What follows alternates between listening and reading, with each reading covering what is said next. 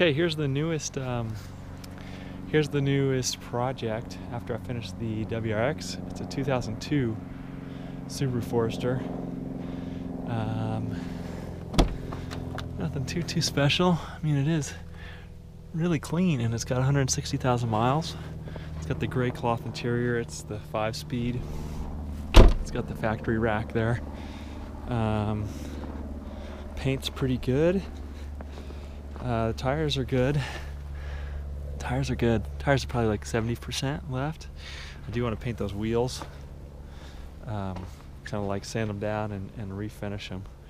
I think it would make the car look a lot nicer. It's got a little dent there. And like all these Foresters after 2000 and after, they got the plastic. It was either 2000 or 2001 they got the plastic headlights. So those need to be cleaned up a little bit. But overall, it's a really clean car, and it just needs head gaskets like most of them do. It also has a fuel leak, but that'll get fixed, when the motor comes out for the head gasket repair.